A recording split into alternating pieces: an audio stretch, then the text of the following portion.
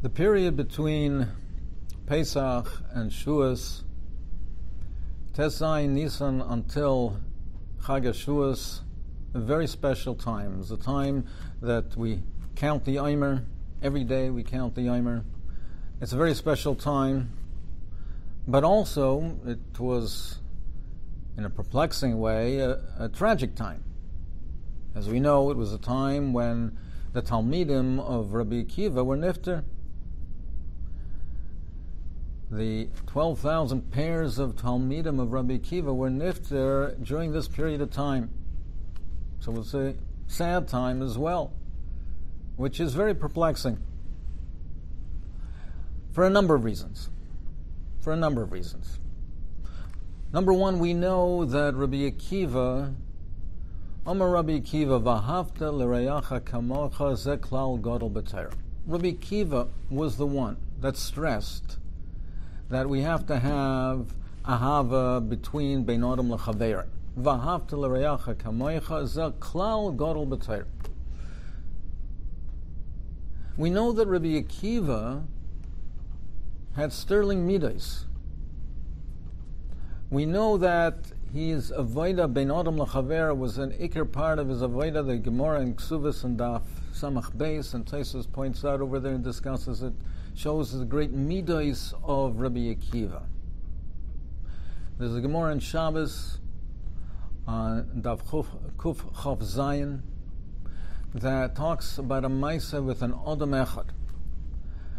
An Adam Echad that was exemplified how to dan as chaver l'chav schus.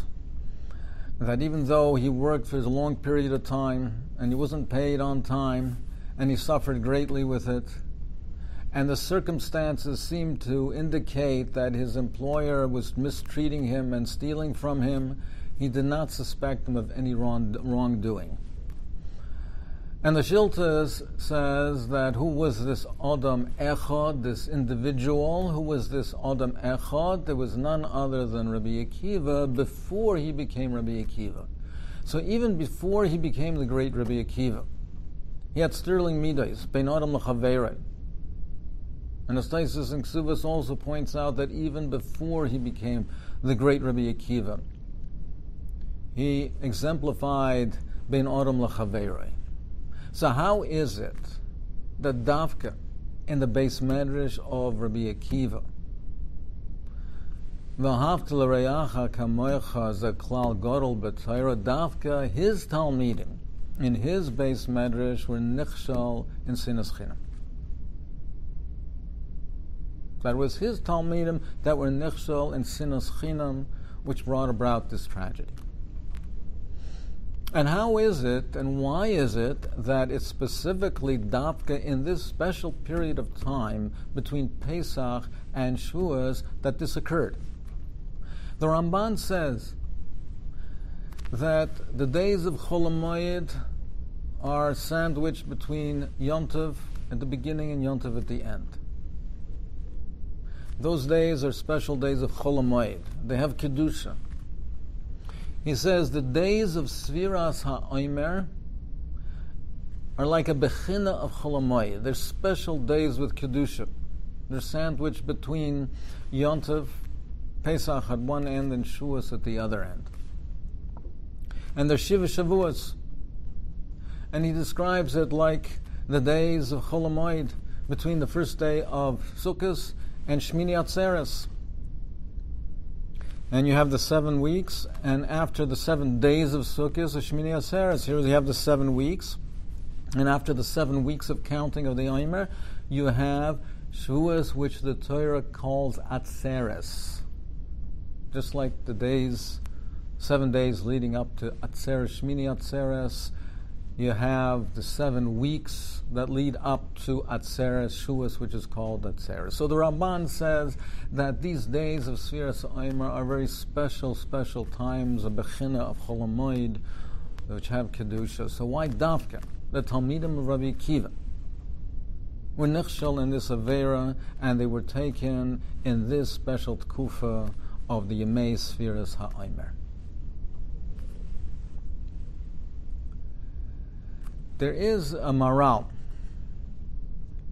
The Maral says, discussing on Shavuos, the mitzvah of Shtei Halechem. And he points out that it's very unusual because the menachos come from matzah. They're made from matzah, not chometz. But the Shtei Halechem of Shavuos are chometz. And why is that so? Why is this different than all the menachos? Why does it come chometz? Dr. Maharal, he says, because chometz is representative of the Yetzer Hara. And it is to indicate how special the day of Shavuos is. Kol hagodol mechaveira yitzra godol mimenu. Whoever is greater than his friend, his Yetzer Hara, is greater as well. The higher the person is, the Yetzer Hara wages a greater battle. And we see from this Maral a very important yesod, that it's so not only by people, not only the greater the person, the greater the Yetzer Hara, but it applies to a time period as well. The greater the time period. The day of Matan Torah, the Sultan is out in full force. He's out in full force to be Machshel Klal Yisrael. The Sultan is out in full force. And that's why we bring the Shtei Halechem from Chometz to show that the Yetzer Hara is there. And we battle the Yetzer Hara. We battle with Korbanos, with Menachos, with Tfilos, with Torah. Kol hagodol mechavera yitzra godol mechavera. And a time period that's greater than other time periods, there's more of a Yetzer Hara, the Sultan is out. And perhaps we can add that in a mitzvah that's greater, in a greater the mitzvah, the more important it is, the Yetzer Hara is there to be machshalas. He comes out in full force to be machshalas with a greater mitzvah. So we had the great Rabbi Akiva, who exemplified the midas and the midah bein adam lechaveri. And we had his great Talmidim. And the great mitzvah of v'ahavta l'reacha kamoicha. In this great time period, this period of Kedusha, of Yemei Sefirat HaOmer. And there the Sultan wages the battle in full force. And Dafka, the Talmidim of Rabbi Akiva, that's where he waged the battle with full force. Dafka in that base matters. And Dafka at that period of time they were taken. Because that's where the battle rages. The greater the people who working harder on a particular mitzvah, the greater the mitzvah, the greater the time, the greater the battle. And unfortunately, they were taken at that time. And that's a lesson to be learned.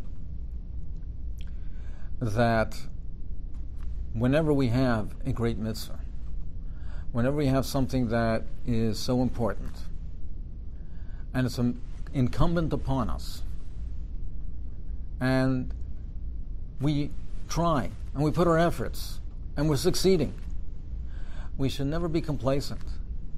And don't pat ourselves on the back, because as we're succeeding, and the more we're succeeding, the more the Sultan now is preparing for war, the more the Yetzer Hara is preparing for battle. And we have to be on guard, and we have to have our guard up, because it's there where the battle rages. To illustrate this,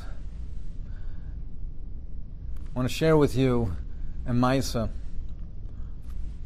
Several years ago, I had the great zchus to host Rav Simcha Wasserman Zatzal. And I used to help him from time to time with his yeshiva. He was building his yeshiva in Eretz Yisrael, Or Elchanan in Eretz Yisrael. Rav Elchanan, named after his father, Rav Elchanan.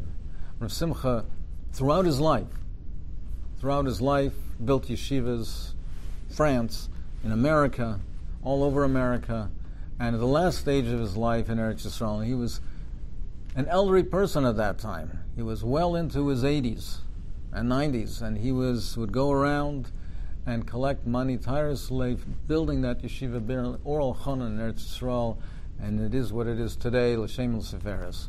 So one time he asked me to go to a certain gevir. He came to Toronto, and he asked me to accompany him to approach a certain gevir in Toronto.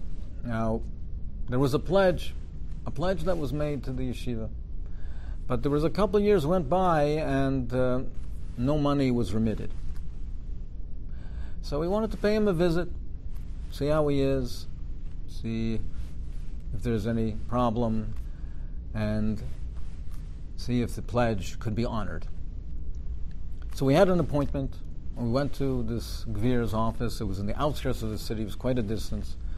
We went there. We went to the reception, and we announced ourselves. We had an appointment, and said, "Please have a seat and wait." And we did, and we waited. And we waited, and 10 minutes went by, 20 minutes went by, half hour went by, and they kept reassuring us, "Don't worry, he's going to come out soon."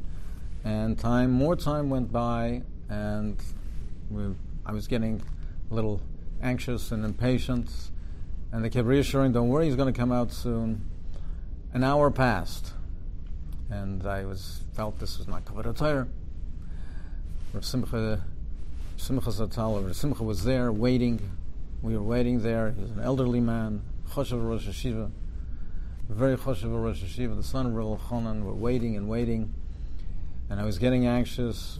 More time went by. Finally, it was an hour and a half. We waited for an hour and a half, and all this time, while I was getting anxious, Rav Simcha was calm and relaxed, and seemed to be unfazed, not bothered at all.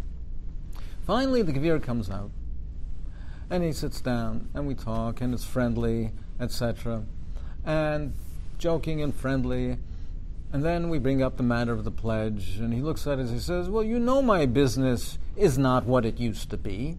You know my business is down. I can't give any money to the yeshiva right now." That was the end of the meeting. We walked away after traveling back and forth and waiting, after a few hours, empty-handed. And I was a young man at the time, and quite dejected. And Simcha was totally calm and relaxed. And he said to me, "David, you should always remember something. The greatest hana that people can get in Olam Hazeh, the greatest enjoyment that they can get in this world, is the enjoyment they have from one another, from the yedidus, from closeness, from friendship, from being good and kind to each other, and having a close connection with each other, a meaningful close connection with each other. That's the greatest enjoyment that people can get in this world. And that's where the Yetzer Hara wages the biggest battle. And Dafka there is where he tries to sow machloikis, and to try to sow sinna and machloikis, and tarumas and tainas. Always be aware of that. That the Beinan Chaveroi is such a great mitzvah, and that's where the Satan puts all his effort into trying to create machloikis and sinas chinam.